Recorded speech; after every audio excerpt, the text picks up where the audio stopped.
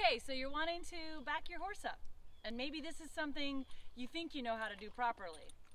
However, I'm going to challenge you a little bit to do it a couple different ways.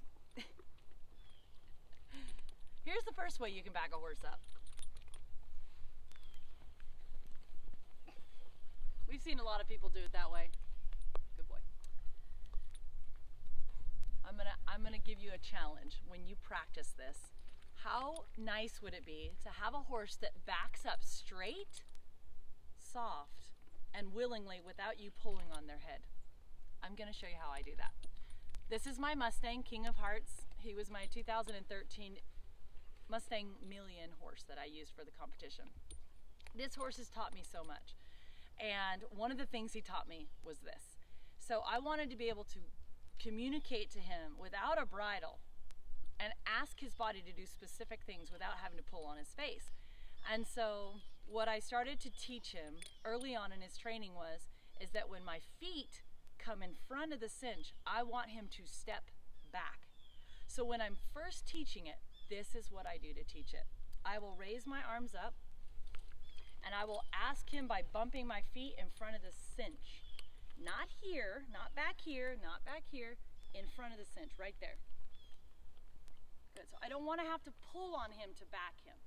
Now, I can control him through my feet, so when my legs go back, I ask him to go forward. Here's one of his stops, feet forward, back up, just like that.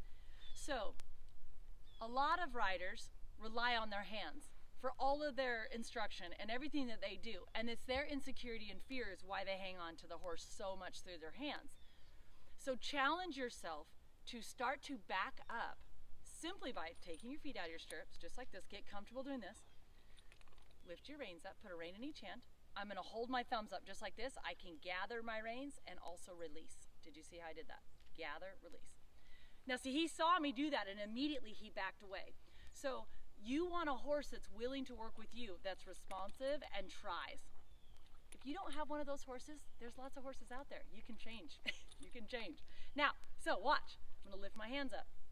I'm gonna gather my reins. I'm not pulling, I'm just holding the slack. Then I just say, please don't stand there. Good.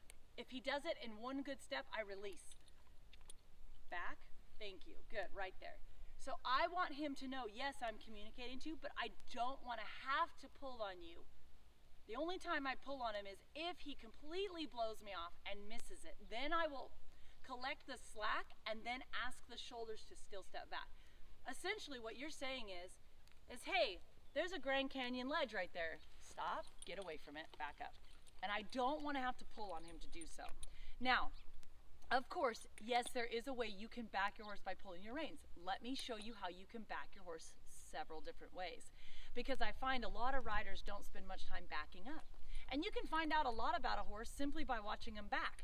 So, let me back him and I'll show you a couple little trainer tips that will help you when you're teaching and when you're learning how to do it properly. So, let's say I want to back him up and I'm pulling. Let's say I just pull on him.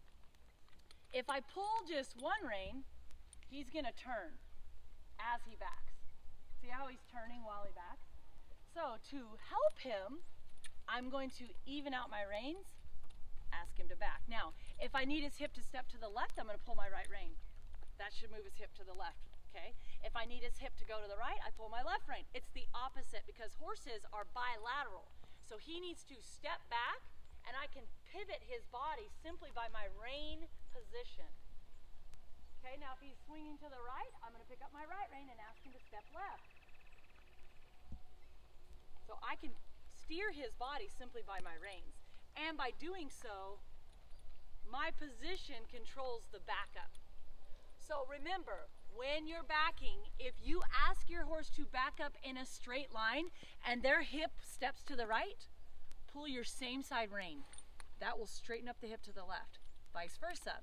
If you feel the hip swinging to the left, apply your left rein and you go straight above the shoulder blade, not across their neck, just right here. And when you do that, it'll straighten out their body.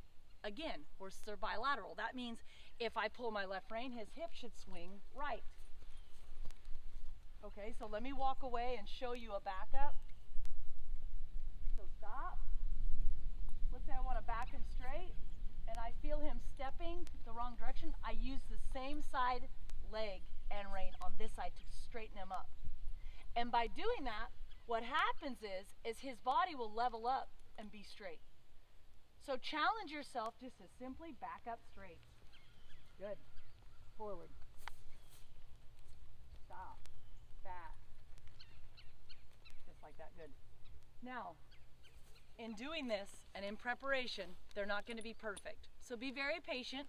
It takes time, takes practice. And also be aware of what your equipment is telling your horse. Make sure that you have equipment that's conducive to what you're asking. Sometimes we have the wrong equipment and our equipment works against us. We don't want that.